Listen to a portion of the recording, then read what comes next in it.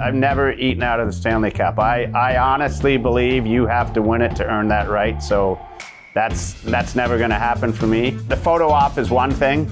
The idea that, and I know you talked about Nolan and Alex there, Brad Richards had a lobster out of it in his hometown in PEI in 2004 as well. There's one thing, which is the photo of having it in there, but the other thing is I'm sure it tastes better when they're eating it out of the Stanley Cup. I would think having Lobster Bisque out of a bowl in your house is one thing, but having it out of the bowl of the Stanley Cup is hey, maybe it's a chef's thing to have, make it taste even better.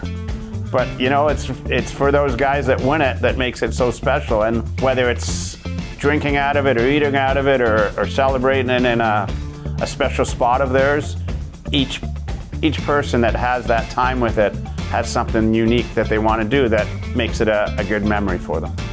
You know, Thomas Kopecky, who won with Detroit and Chicago, he's from a small town outside of Trenčín, Slovakia.